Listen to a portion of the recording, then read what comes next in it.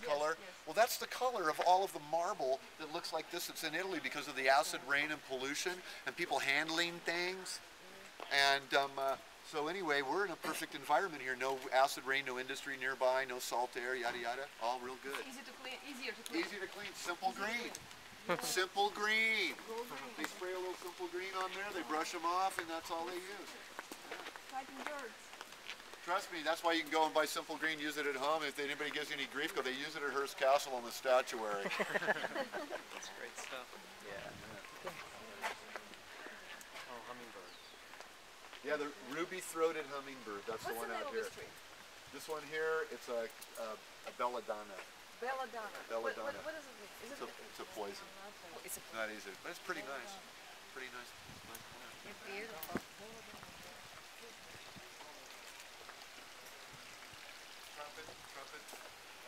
Or trumpet bell or whatever. It's got a bunch of Sleeping bell or something? yeah, they have sleeping bell, belladonna, and like that. It's got several different.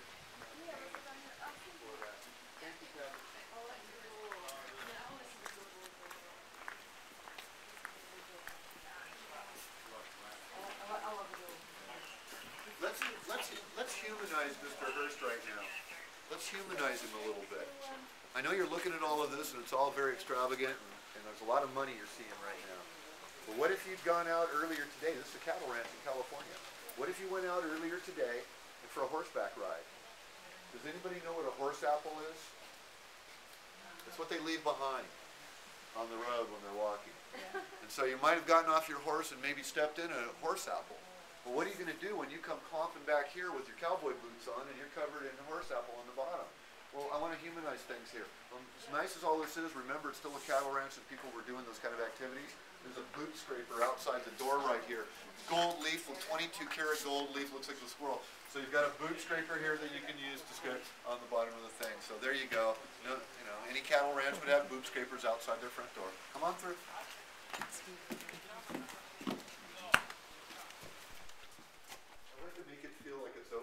Anybody's house, like anybody would do that. You know, he does those those things too.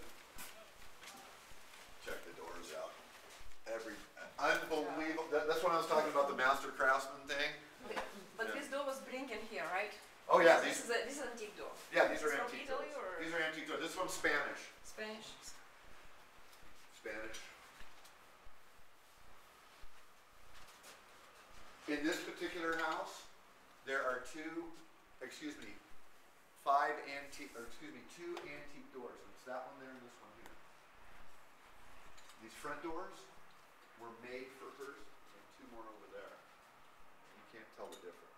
You cannot tell the difference. All right.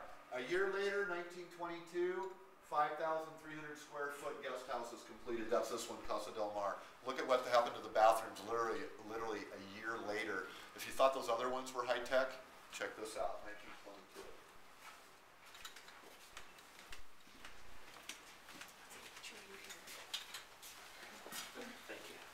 Wow. So we got a tub back in, right?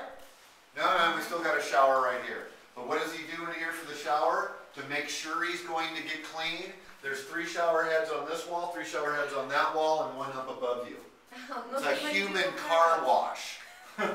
Yeah, if you didn't just have the brushes that came down and spun around, you wouldn't even have to do anything while you were in there. But look at this bathroom, ladies. 1922. Come on, if you put this in your house right now, you'd be thinking you have the nicest bathroom in the city.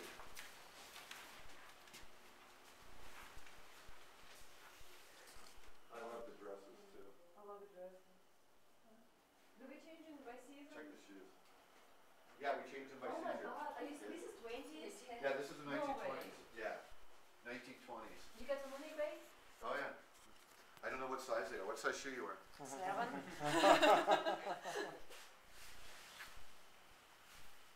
These are smaller than 7. Oh my God! I cannot believe this was designed in the 20s. 6. This is pretty good size. This is a great shoe. 6. So I love the fashions that they. When I first started here 28 years ago, we didn't have any of that out. About 6 years ago, we started to put the props out in the bathrooms and everything like that. Oh my God! All of a sudden, the house really looked like it was actually lived in. You know, it didn't feel like you were walking through a museum. It felt like you were walking through a home, and that's what this is. It has a front yard, backyard, 1 kitchen, 1 dining room. They're in the main house. Dogs and kids were allowed to stay here and play in the houses, and nobody got room service. It's just like my house. Oh, by the way, you're going to want to know who these people are. This is William Randolph Hearst's father, George Hearst. That's William Randolph Hearst himself, the man that built this place. This is who gave him the money. Anaconda copper, Homestake gold, Comstock silver. Originally from Franklin County, Missouri. Came to California during the gold rush era. He returned to Missouri at the age of 43, top 10 richest man list. Married the girl next door from Franklin County. School teacher. Yeah, school teacher. 1862. He was 43, married a 19-year-old school teacher. You go, George. Dog. Yeah. How old was he when he was died? George? Yes. He died in 1891. You, huh? 76 years old. That's the grandfather. That's the grandfather. The father of this man that built the place was the grandfather of this guy.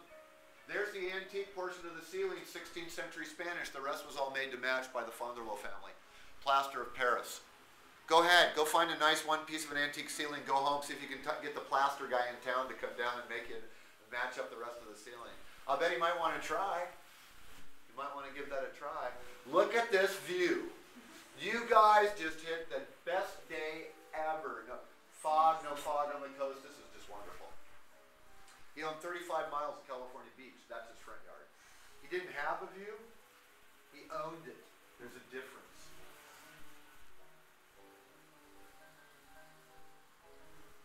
How's everybody doing? Just in awe.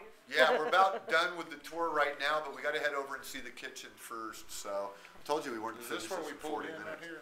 Yeah, right That's where down, the bus left from? right down there where all those trees are, that part. See where the pier is, straight across the side on that big building right down there. So you're parked right in front of that. See, hey, look, there's somebody smashing the window of your car, man.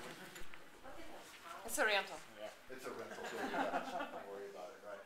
The airstrip, that's still used by the Hearst family right there. It's just over a mile long, and you can land a Lear on it. Oh, that's where his airplane was coming up bringing newspapers. That's where his plane came into it. Actually, the original airstrip back in the 1920s and 30s was where you parked your car. It was kind of down there. Okay. And that's where he'd bring the newspapers in and the DC-3s and, And all then, that and stuff. then they get to pull in the horses. And Sure, and on the horses, bring them car. up here or in a car going about 1 to 2 miles an hour. Flying his own newspapers in every day.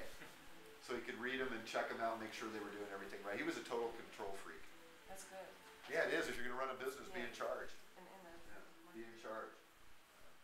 Of course, I was always taught that the delegation of authority was a good sign of a supervisor. what was making him lose so much money? I mean, what was happening when he started getting When he so started much planning money, he was just buying things like this. The Depression hit, he ran out of money. Okay. By 1937, he was 126 million in debt. He was making 50 grand a day in the 30s. You're making 50,000 a day, you end up 126 million in debt. You're overspending somewhere. Yeah, but then guess what? Then he sold some property, 154,000 acres. Sold some artwork, 2-year art sale at Gimbel's department store. Borrowed $1.3 million and re-solidified his empire. Died in 1951. 1937, he's 126 million in debt. Dies in 1951, he's worth 250 million. Oh my gosh. Yeah, he's the Donald Trump of the 1920s, right? Rebuilt the whole entire empire back up again. Yeah. Oh, by the way, to re-solidify the $1.3 million that he borrowed it from his girlfriend, Marion Davies. And